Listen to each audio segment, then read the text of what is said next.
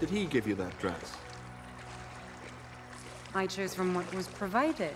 So you chose the one you thought would please him the most? I dressed to please myself. Why? You don't like it? It's too much. I'm the goddess of too much. And there's plenty I've given you you've never found excessive. Now it's maybe too little. You never used to be so hard to please. You're slowing us down.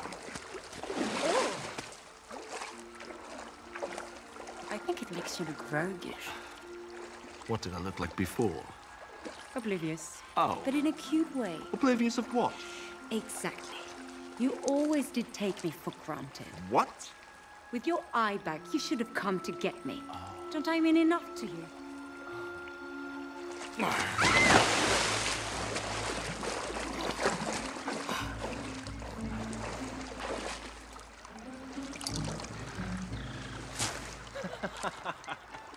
Be a dear and fetch me some clean water.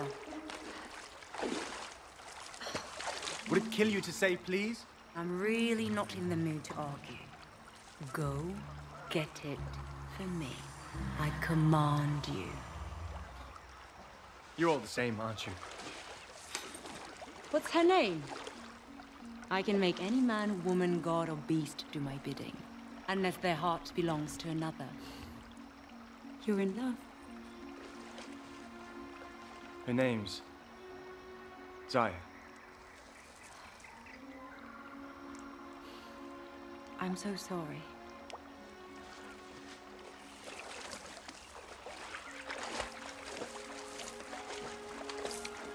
I promised her a proper home, money for her family, respectability.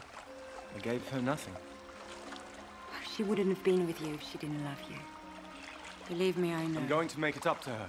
But I thought she... Horus is going to bring her back. He said that. I know it's hard to see past his short temper and proclamations of revenge, but he's not so bad. It is hard to see.